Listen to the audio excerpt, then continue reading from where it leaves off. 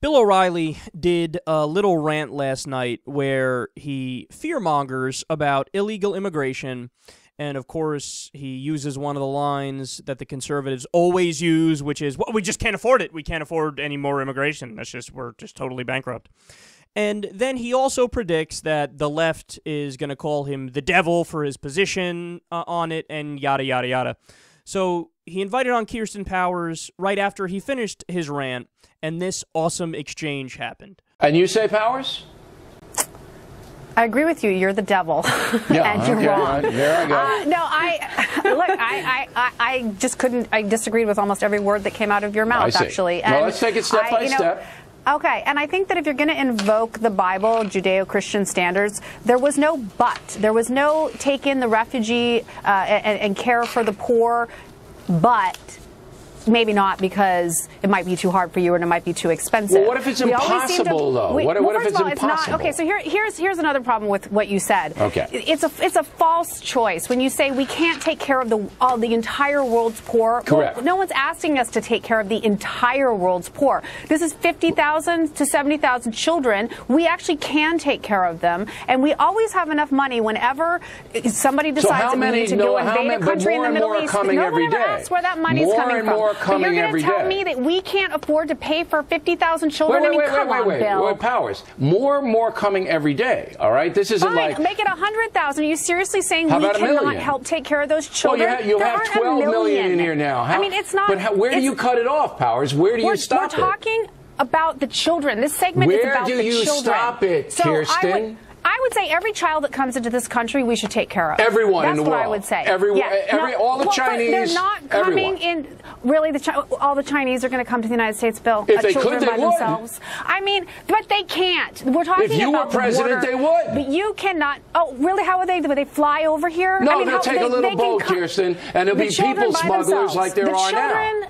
I mean, come on, Bill. This is our border. We're talking about children that are coming over our border. Look. And you basically are invoking all this stuff about, I don't even understand what your argument is, that we're supposed to send them back. I'll talk slowly so you understand it. We can't afford to do this. The country cannot afford. It's ridiculous. We have a $17 trillion debt here. I've never heard you say that we can't afford to invade Iraq. Which we couldn't. We can't afford the nation building anymore. We couldn't afford it, but you didn't say that when we invaded Iraq. You didn't say we can't afford to do that. I said it shortly afterward. How long after, Bill?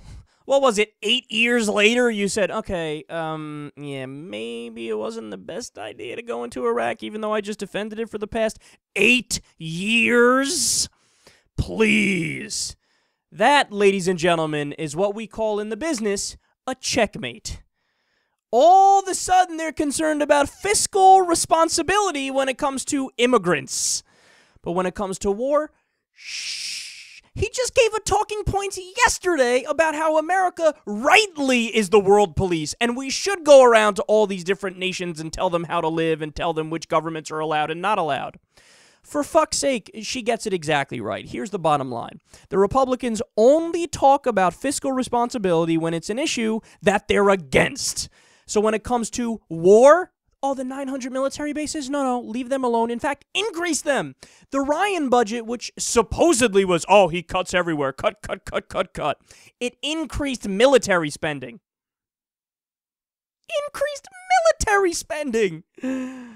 Which already, what does it make up? About 57% of the non-discretionary spending?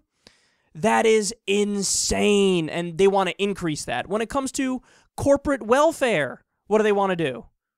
Keep giving it away, man. I never heard Bill O'Reilly do a segment about the $4 billion subsidy that ExxonMobil gets every single year for research and development. He's got nothing to say about that. He was in favor of the Wall Street bailouts, the blank check that we gave to those assholes after they bankrupted their own companies, and then they took our money, paid out bonuses to those failures. They bought private jets. They remodeled their offices to the tune of billions of dollars. He had nothing to say about that. He has nothing to say about the rich tax cuts. He always screams about, we got to give more money to the job creators. But wait a second, didn't you just say that we can't afford to pay for immigrants, but we can afford to continue to have the rich pay a historically low tax rate of 35% when all the Democrats wanted was to bring it to 39%, which is what it was under the Clinton administration when we had a booming economy. So they only care about, fiscal responsibility when it's an issue that they wouldn't want to pay a penny for. Now, understand something. O'Reilly, in his anti-immigration rant, he invoked Christianity. How do you do that? The balls it takes. As if Jesus Christ, if he were around today, he would agree with Ted Cruz. Yeah, Jesus Christ, totally in line with Thad Cochran.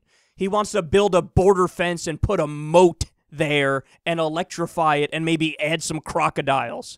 Because here's what Jesus hates, the downtrodden. Here's what Jesus hates, the poor and the sick and the people who are wandering through the desert to try to make a better life for themselves and their families. Jesus Christ, all he would do is advocate for those people. All he did was advocate for those people. Like Kirsten Powers said, there was no but. There was no, take care of the poor. Unless reasons X, Y, and Z. No, there was no unless.